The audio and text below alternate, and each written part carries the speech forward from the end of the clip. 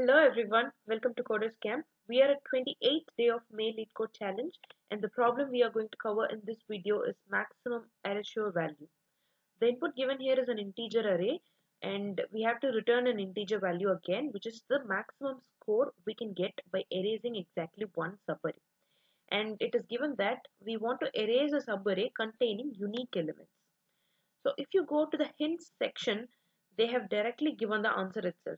That is, the main point here is for the subarray to contain unique elements for each index. So only the first subarray starting from that index have unique elements. And we can approach this using a two-pointer technique. So let's understand this problem and its approach with an example. So here is a given example array, and in problem statement they said that we have to erase a subarray with maximum sum and with unique elements. Ignoring the erasing and stuff, it directly says we want to find a subarray whose sum is maximum and which should have unique elements. So we know to find a subarray whose sum is maximum using a sliding window technique. We have two pointers I and j pointing at every window size to find the maximum subarray. And again, we are going to use the same two-pointer technique in order to find whether they have unique elements or not by the hint given. So let's go for a very quick dry run before getting into the coding part.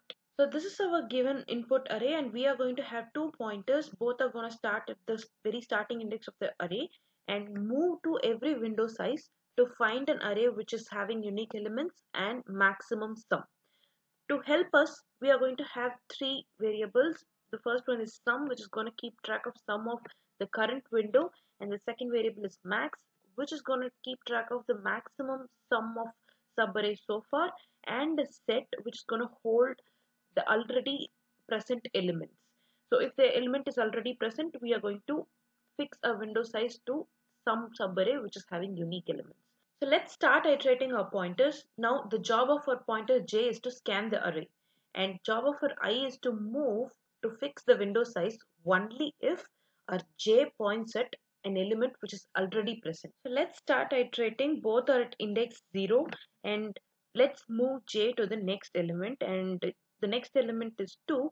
So let's update our three variables now. Sum is nothing but what are the elements between the window size I and j. So let's update sum, and max is nothing but the maximum value so far. And here in set we have updated the values we have encountered, which is 4 and 2. So j moves now to encounter our next element which is actually already present in our set, which means we have come to a window size that the elements are not unique. So in that case we have calculated the sum so far till this position. So let's move our pointer I to the next position so that we will fix a different window size to check whether the sum is maximum. So now let's update all three variables. So in this case, we are going to remove this element's value and add the element at j.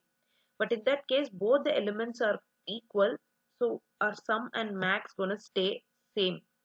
But if the value was 3, in that case, we will subtract 3 and add 4. But that is not needed in this case. So again 4 and 2 are the elements in the window right now. So again our set is going to stay the same. So now our j is going to move and scan our rest of our array till it finds a repeated value. J moves to 5. 5 is not already present in the set, which means it is a unique value. So update our sum and max and set as well.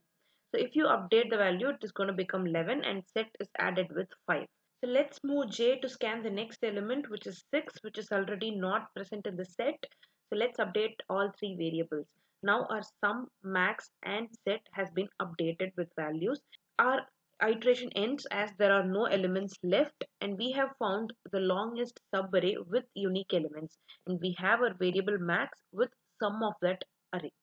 So let's return max as our output. So hope you're understanding this solution. We are iterating our array only once and that is going to take big O of n time complexity. So let's go to coding now. So as I said, let's declare our variables.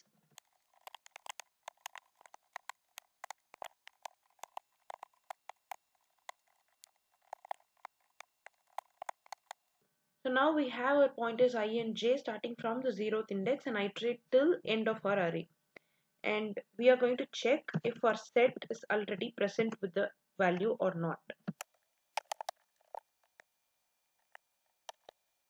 If it is not present with the value, then we are going to update all three variables, where sum is equal to, we are going to add the new element we scanned using our J pointer, and we are going to update our max as well,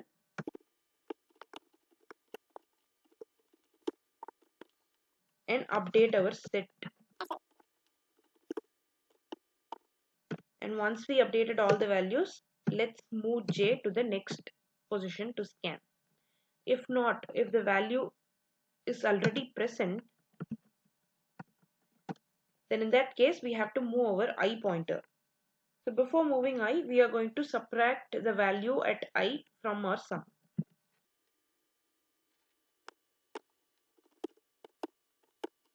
And remove the value from the set, as the window is not going to have that element anymore. And then increment I, or move one position I. So yes, this is it. Once the iteration is completed, our max is going to have our result. So finally return our max. So yes, let's run and try.